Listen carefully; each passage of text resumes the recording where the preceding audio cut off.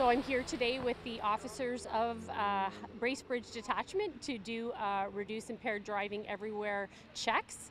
And it's great to be here and work alongside with them to try and raise awareness about impaired driving and to ensure that the public knows that this is a priority for us. We're just doing checking for impaired driving. Have you had any drugs or alcohol today? No, just a little medication. Well, very good for my heart. Very good, sir. I appreciate you driving sober. And we've managed to locate and arrest 10 individuals so far this season during the festive ride, which is up slightly from last year, but down slightly year to date. So it's kind of a win and a lose. People are still not getting the message that impaired driving is definitely what I would say bordering on an epidemic in our province, and we need to really take steps to try and minimize that, and that's what the officers are here for today.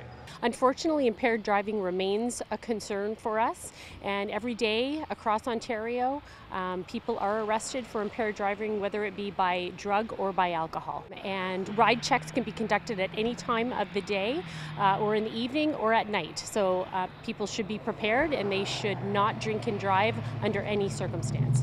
At all. Thank you very much for driving sober, sir. Thanks. Take care. Have a safe holiday season.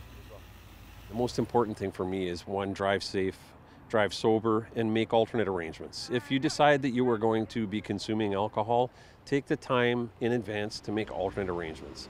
It's going to save your life or someone else's.